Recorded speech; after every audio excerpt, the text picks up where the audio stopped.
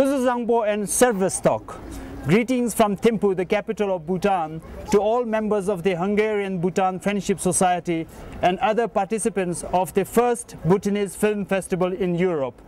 It is with great pleasure that I send you these greetings from Bhutan on behalf of the people of Bhutan in general and the Loden Foundation in particular.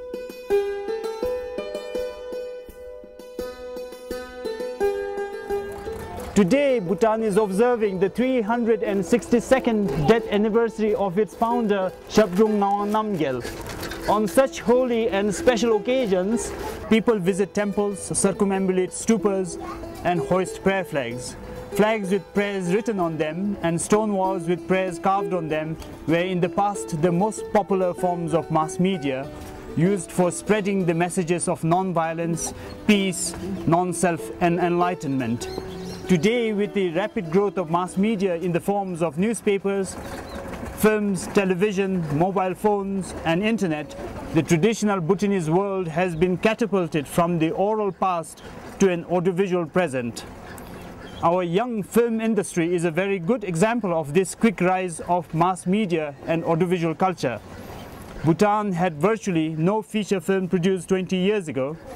Today, for a small country of about 700,000 people, we have a vibrant film industry churning out over 24 new films each year. The selection of films which Zoltán Valcsisak and his friends at the Hungary-Bhutan Friendship Society have chosen to screen this week in Budapest represents the wide range of films being produced and also the progress being made both artistically and technically.